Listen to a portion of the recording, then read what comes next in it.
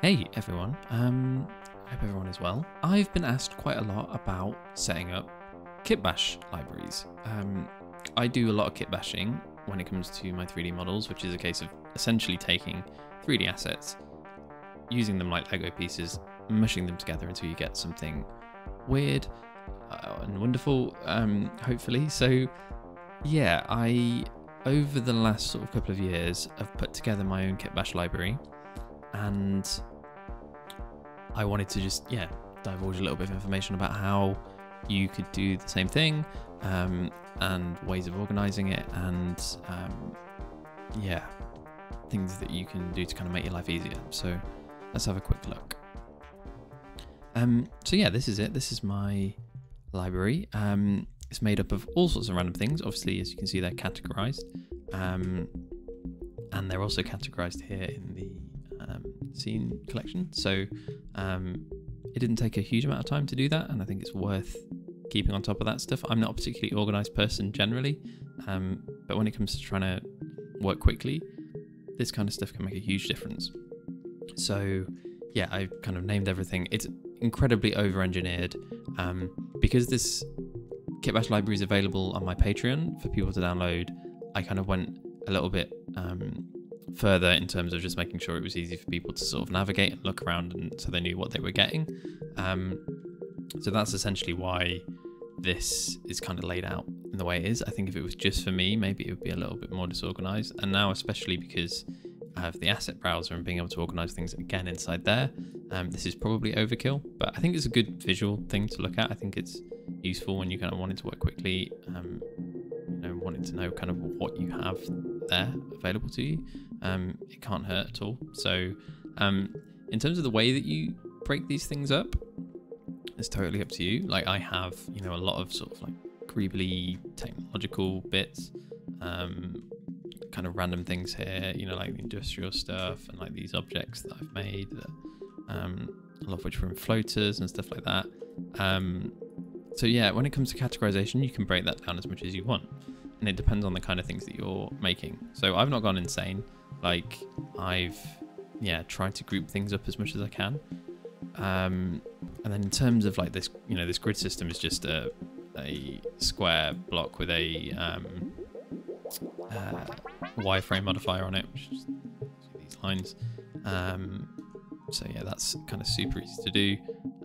Just made it glow just so it was obvious on the black background.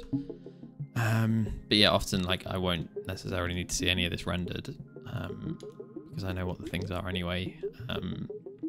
Like, I have got materials in here as well. Again, with Asset Browser, you can probably get away with not having to do that now. But in terms of like making asset, like Atlas materials to use with DreamUV, I find it useful to have these here. So that's good. So like, in terms of the way that I put this stuff together, obviously it's just stuff that gets built or 3D scanned as I'm going along, because often I'll need something and it'll be like, okay, well, it's worth me spending half an hour. You take these antennas, for example. It was worth me kind of sitting down for an hour and making these because I knew that they would add quite a lot of real estate. So you're kind of looking for things that you're seeing a theme in terms of, if you're making lots of cityscapes, for example, then buildings are going to be something that's, just basic building shapes are going to be really useful to you. And yeah, if you're doing spaceships, greebles, panels and that kind of thing. So there's no sort of like logic really necessarily in terms of like me going, okay, like I'm gonna make sure I've got this asset for something that I may need in the future. Often it's just a case of like, oh, I need it for that specific thing, and then I'll kind of go from there and make it and then add it in here. So I think it's a really good way of working. Like, it's a really quick way of adding detail. It's really the secret to, like, if you want to kind of create a piece of art in less than an afternoon, really it's the kind of the only way of doing that kind of quickly, I think. So yeah, I just kind of swear by this method, and it's kind of, even from the 60s when they were building spaceships, kind of the techniques haven't changed hugely. Just now it's digital. So yeah, I think it's a really fun way to work. But yeah, I'd love to have a look and see what other people suggest about how they're putting their libraries together. This is just the most sort of visual way I could think of doing it, but yeah, I'd love to hear how other people are doing it. And yeah, like I say, this library, if you don't have time to put your own together, this library is available on my Patreon.